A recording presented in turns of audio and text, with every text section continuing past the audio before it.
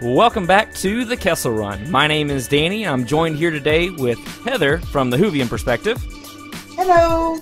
So our first bit of news, Hayden Christensen has actually been invited to Star Wars Celebration. It's confirmed that he's going to be there this next week, actually. So Celebration's kind of sneaking up on us. But yeah, it's the first time that he's been here in 15 years. Heather? I kind of feel like I didn't really have a problem with his performance as much as some people did, but I would stay away too because the Star Wars fans are quite vocal. That's one way to put it. Yeah. Well, and then with that, I don't feel like it was entirely his fault or anything for the people who have the complaints with the prequels. I mean, there are complaints with it, but it tells its own story, and you've got to kind of take it for what it is. Yeah. Wasn't that really the character, though? Absolutely. I mean, the character was a whiny little brat that didn't get his way, and...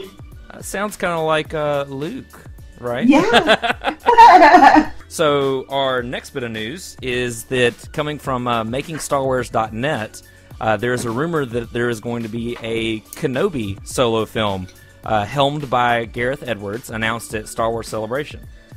Personally, I don't know how much more you can really tell about Obi-Wan Kenobi, because we saw him as a Padawan from Episode 1, Phantom Menace, all throughout Clone Wars with Anakin, and then we see him go into hiding as a hermit, and then we got to see him with Maul and everything. I mean, I feel like we've told his story.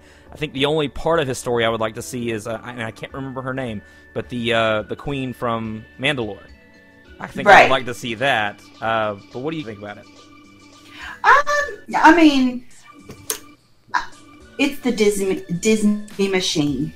They crank out movie after movie after movie, and I hope that they can do it justice. Maybe there is a story untold. I'm not convinced yet. I'll be convinced when I see it, though. Absolutely. Kenobi's one of my, I love Kenobi, so maybe they're going to draw him out and create another story, but even drawing him out even once, tell people that he's there. Right. I feel like it would be a really careful story to tell. Because like you said, anything that you pull out, it could undermine what's already there.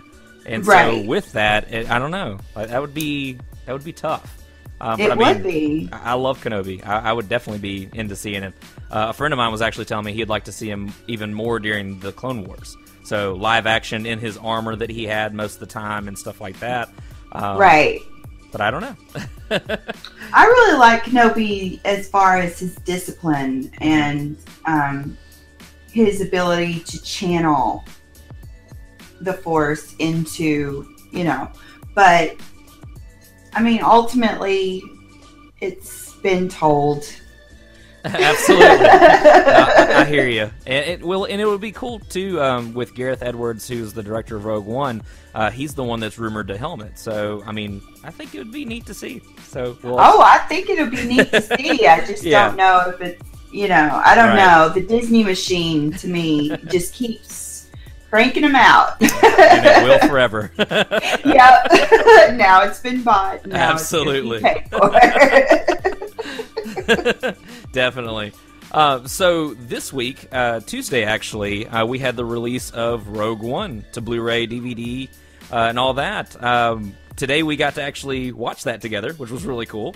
Yes, I got my copy. I was so excited. Absolutely. So what is your review on it? I really, really like that movie. It's one of my favorite Star Wars movies. It shows that even the rebellion has their side of the war. Shades of gray weave through all we do. Right. And to me, showing the duplicity of that side was, very cool.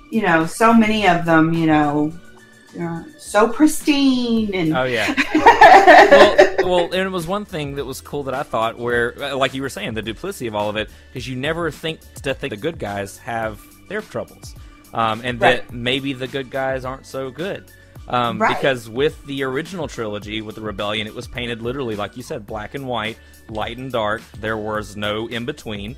And it was never something to me as a kid or even growing up that I thought about of, hey, maybe the rebellion could have their dark side. And Rogue One showed that underbelly, and I really hope that we get some of that in Star Wars Rebels, in the animated series. I do too. That would be cool to see how they deal with that. Well, they're growing in Star Wars Rebels. I think that it's coming. Like I said earlier, you know, wars are not won off of the backs of the lawful good. Right. And next up, we have our fan film of the week. From Whitelist Productions, we have Kara. It's a story about a young girl who has an affinity to the Force. And I don't want to ruin it for you, but it's really awesome. It's written and directed by Joe Sill, produced by Weston Ray. I thought that they really targeted the story of some random gal who has these powers and how it would be in an environment like that, you know, where that is just so taboo and unheard of. Absolutely. Yeah. So I thought, yeah, the special effects weren't particularly jarring in the way that some fan films are, but I really liked it. Yeah, definitely. I really was caught off guard by the part where she actually picked up the stormtroopers and was kind of losing to her passion, her anger. I thought that was really neat because with the Force powers, I mean, it's not always just the good guys who find out they have them. Right. I thought it was cool, like, you could hear the bones breaking when she's, like, yeah. So. Well, and it kind of gives you that view into what if a normal person found that they had the Force. They didn't have the training and the discipline of the Jedi or either the Sith even. It's just, I have these things. I can control this Force, this movement. And I think that's really neat to see in it. Or not control it. Stay down!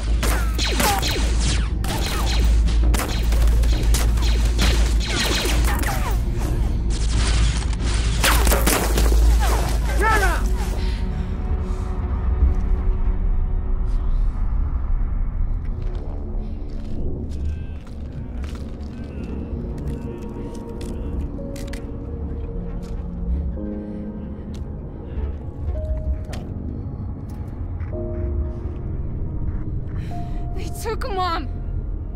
They destroyed our home.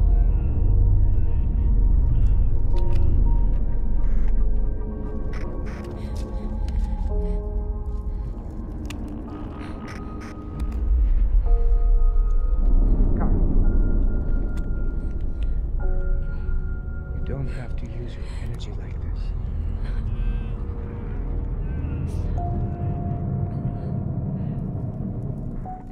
Thank you guys so much for joining the Kessel Run. I really appreciate you guys tuning in every single Friday. You can find me at superpoweredfancast.com, at superpoweredfan on Twitter and Facebook, superpoweredfancast. You can even email me your fan film suggestions or anything you want to see on the show, superpoweredfancast@gmail.com. And again, with me, thank you so much, Heather, for joining me. You're welcome. It was always a blast. Definitely. And where can they find you? I can be found at biteymadlady.com, and you can contact me at thewhoperspective@gmail.com. Awesome. Until next time, guys, may the Force be with you.